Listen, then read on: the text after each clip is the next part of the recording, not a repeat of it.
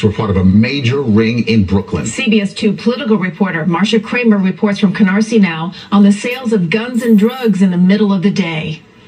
This night's housing development in the Canarsie section of Brooklyn was quiet today, but according to prosecutors, it was the favorite marketplace of a local gun trafficking gang that sold guns and drugs to undercover cops. The defendant sold an NYPD undercover officer over 50 guns. Prosecutors said 2 of the defendants bought the guns in Virginia.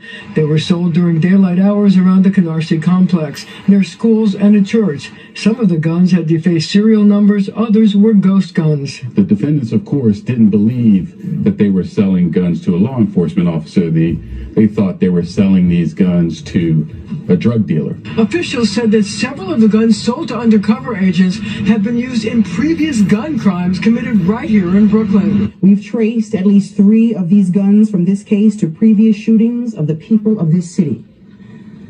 We in the NYPD will never forget that the handgun used to assassinate Detectives Wenjin Liu and Rafael Ramos in Brooklyn in 2014 was bought at a Georgia pawn shop before making its way here illegally. Officials said one of the guns was used on August 16, 2021, when armed gunmen fired into a crowd of more than 100 people partying at a Family Day celebration at the Roosevelt Houses in Bed-Stuy. 8 people were struck by gunfire.